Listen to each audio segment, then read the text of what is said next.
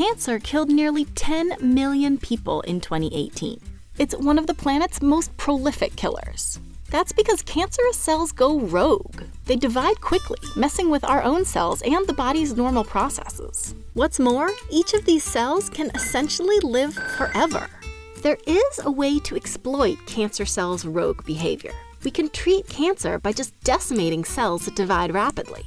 But some healthy body cells also divide quickly, and these treatments can't tell the difference, which is what causes nasty side effects like hair loss and nausea.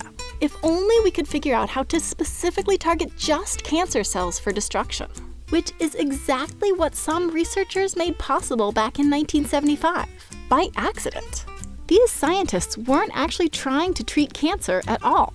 They were investigating natural disease-fighting molecules called antibodies, each of which fits like a key in a lock with a recognizable part of a given intruder, flagging it for destruction by other immune cells. For their work, the researchers wanted a steady supply of certain antibodies. But the cells that make antibodies only live for a few days before dying.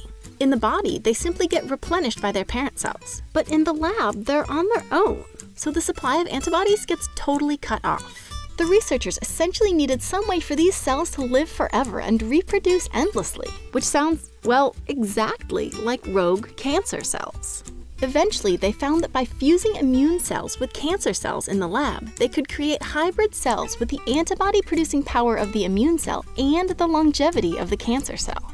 This basic research was really useful for a handful of researchers studying specific questions about the immune system. But after a few years, other researchers stumbled on the discovery and realized that these part immune, part cancer cells could also help solve that pesky collateral damage problem in cancer treatments.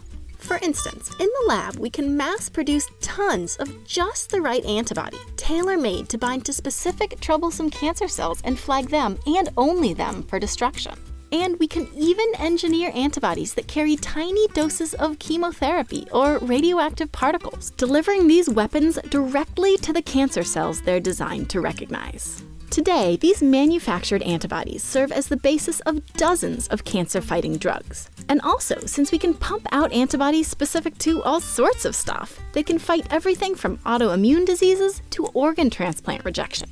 The uses of the technology continue to grow with no end in sight, kind of like those rogue cancer cells it relies on. The SNSF funds the best basic research projects in Switzerland. The SNSF believes that researchers get the best results when they have the freedom and funding to follow their own curiosity, and that this leads to innovative applications for society. If you want to know more about useful discoveries, check out the links below, or click here to watch another example video.